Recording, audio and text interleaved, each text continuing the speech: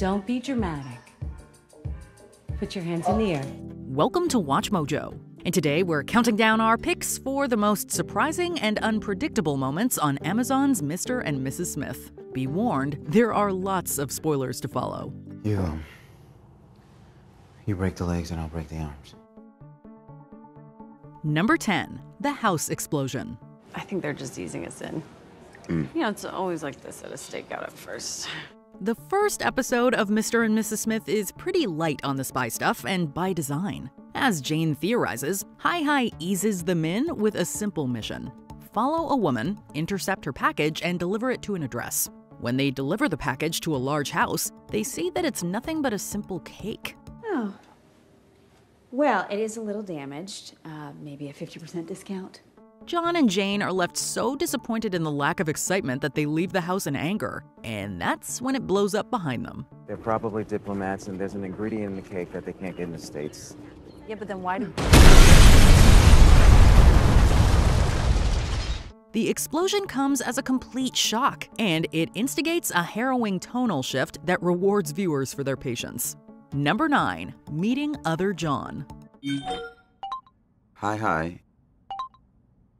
Enjoy your day off. The Smiths are given a much-needed day off, so they head to a farmer's market and shop the local produce. And that's where their world opens up. John meets a friendly man at a juice stand, and he turns out to be another Smith working for the same agency. I'm John. Jane. His last name's Smith. It's one of us. Now, what in the heck are the odds of that? Is this just an innocent coincidence, however unlikely it may be, or is there something more nefarious going on here? These are the types of questions that this bizarre meeting raises, and it turns a fun day out into something far more tantalizing and mysterious. At the end of the day, yeah, you got some nicks and bruises, but John, it's a fantastic life. Number 8. The other Smith's mission. You know what? Really? You two should come. John and Jane hit it off with other John, and both he and other Jane are invited over for a friendly dinner. The couples get on really well, and the other Smiths reveal that they work at the, quote, super high-risk level of the company. What level are you two? We're high risk. Yeah. How about you? Super high risk. Super high risk. Yeah. Wow. Hoping to give the Smiths a taste, the other Smiths invite them on a mission. The invitation alone is surprising enough, but then they put the Smiths on a helicopter and force them to do the mission alone. It proves their most serious yet, and they resort to grisly measures in order to get out alive. It's a seriously dark ending to an otherwise light episode, and it leaves us questioning the other Smiths even more than we already were. I really didn't like those two. I hate those two people. Number 7. John still talks to his mom. When they agree to become Smiths, John and Jane are given explicit instructions. Give up your past life and cease all contact with family and friends. No contact with anyone. I gave you my mother. Jane doesn't have a problem with this, as she has a bad relationship with her father. But John finds it a little more difficult. As we learn in the 3rd episode, he is still in close contact with his mother and phones her multiple times a day. A few times a day. A few times a day? Jane is none too happy with this, claiming that it's irresponsible, unprofessional, and ultimately dangerous for his mother. It's a nice little reveal that humanizes John and drives the first of many wedges between him and Jane. There's a reason we don't keep contacts, John. I know. It's dangerous not just for us, it's dangerous for your mom. Number 6. Hi starts talking to Jane. It's from Hi. And speaking of wedges, Hi. This is the anonymous figure who gives John and Jane their missions. And up until this point, their relationship with the Smiths has been strictly go here, do that. But then Hi starts talking to Jane on a more personal level. They compliment her on her work, ask if she's happy, and tell her that she is in line for a promotion. That's not what I signed up for. I don't want to go down. I want to keep going up. I thought we could have higher risk eventually. Things get even more substantial at the end of the episode when Hi asks Jane if she'd like to replace her John. It's a startling plot development that promises great things for the future of the show, and it further manipulates the Smiths' relationship down the tragic path it's destined for. Well done, Jane.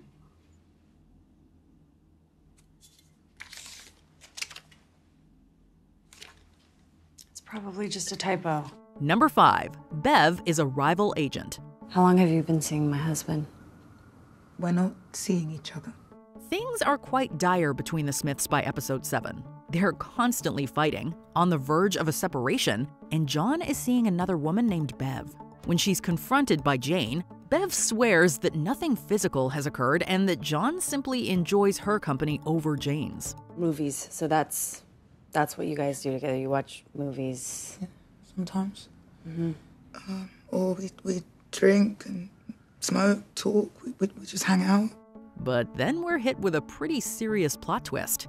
Bev is actually a target of John's, and she works for a rival company. Luckily, we learn that the exciting way, as Bev attacks the Smiths and, well, completely kicks their butts. It's a fun twist, and it proves the show's talent at blending the spy stories with the more grounded relationship drama. Yeah, I did give him a massage, and I didn't sleep with her. That's exactly what happened. Yeah, but you kissed her.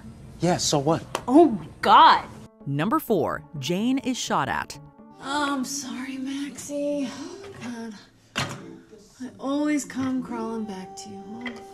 In the final episode of the show, Jane is given the fateful order to terminate John. We all knew it was coming, even though we didn't want it to. But what we didn't see coming was Jane herself being targeted. Just as she's feeding her adorable cat Max, various shots ring through the window and nearly hit Jane. It's gonna smell.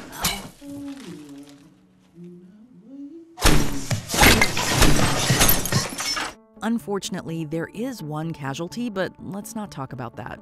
This is an extraordinary scene, both hopelessly tragic and completely surprising.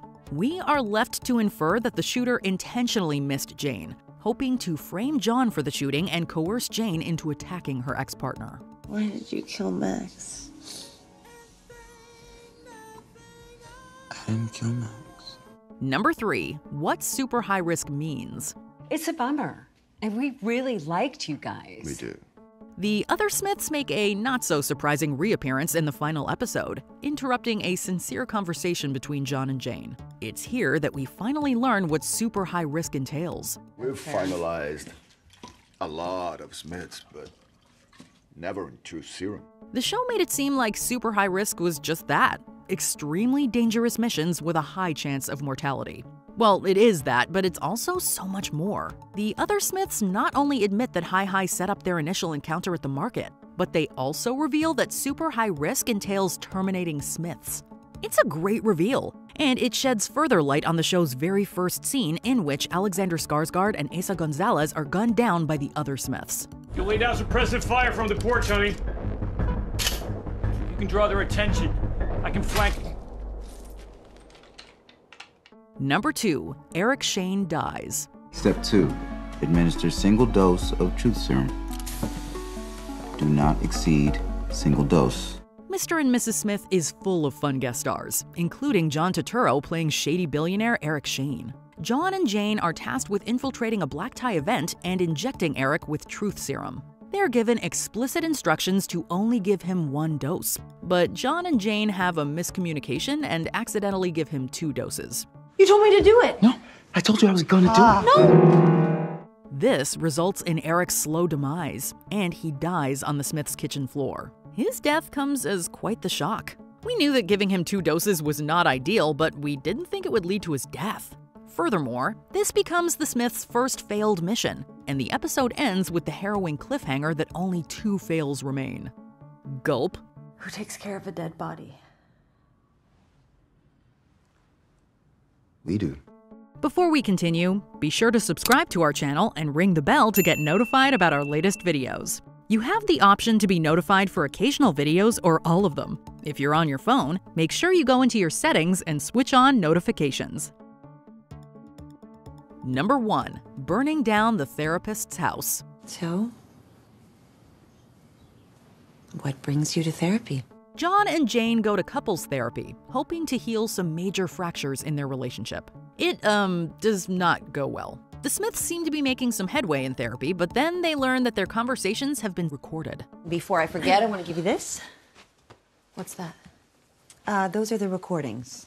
They are clearly uncomfortable with this revelation, being spies and all. So they decide to burn down the therapist's house, hoping to eliminate all evidence of their interactions. It's a surprisingly dark turn of events, signaling that the Smiths will resort to some extreme measures in order to keep their identities on the down low. We didn't think they had it in them, but apparently they do. Yes, my house is completely on fire.